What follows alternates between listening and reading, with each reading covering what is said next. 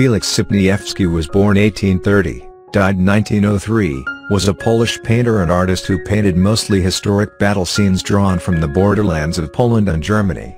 And his most favorite animal, horses, his oil-on-canvas knights from a religious order, also called Teutonic Knights after the Battle of Grunwald, was taken by German Wehrmacht from the Lublin Museum in Poland during World War II German occupation. The society was founded to popularize and promote Polish art in 1860 during non-existence of Polish state and operated until yet another German occupation of Poland in 1939. Its aim was also to organize educational activities in the arts world, to support artists and organize exhibitions.